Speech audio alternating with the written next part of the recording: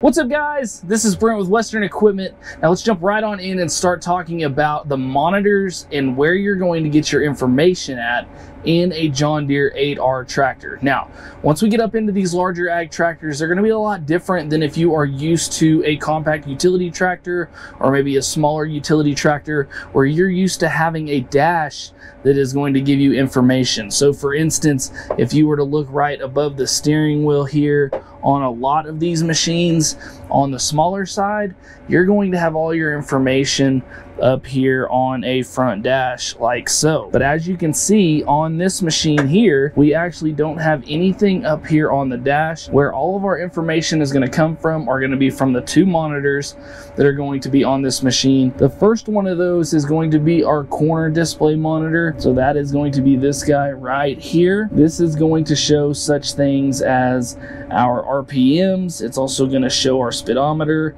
Once we move down to the bottom half of that section, you're going to be able to see what gear you're in, what transmission setting you're in.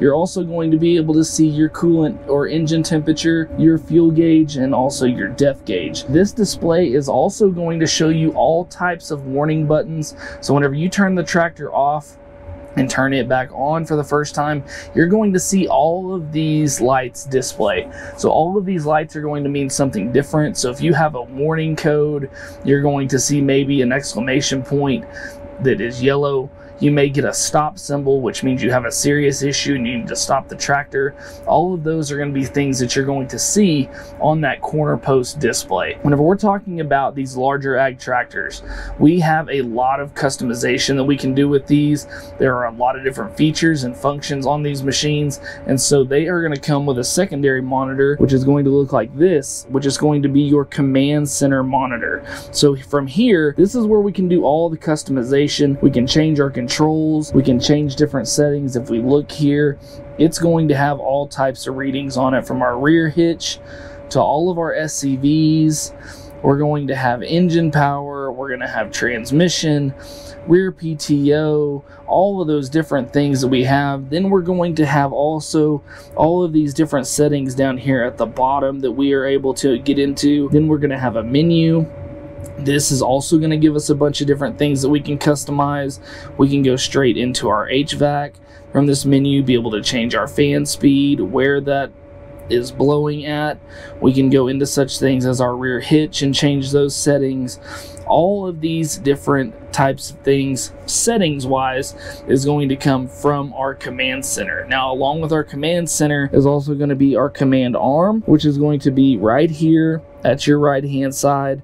That has all of our buttons and switches, and also our driving joystick if your machine is one that comes with that joystick. Now those are all going to be controlled by the command center monitor right here. So if we are looking to change features on the machine, change settings, different things like that, we want to look right down here by our right hand side. If we are looking for such things as warning codes or what speed we're going, how much fuel we have in the machine, our easiest place to look is right up here on the corner display. Those are the two displays that you need to know about in these 8R machines. You may also have one other screen in this machine if you are up high enough in that class of machine. You may also have up here a touchscreen radio, which we do in this machine.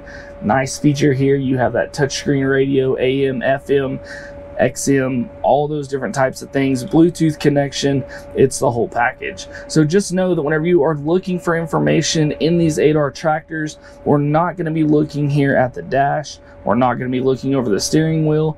We're going to be looking over here to our right to get that information and to customize any of those settings that we may need to. So guys, I hope this video helped you out. I hope that you liked this video. If you did, we just ask that you hit that like button and subscribe to the channel. Also guys, if you are looking for more videos like this, or just more videos over John Deere equipment in general, make sure to go check out the rest of the channel. And as always guys, thanks for watching.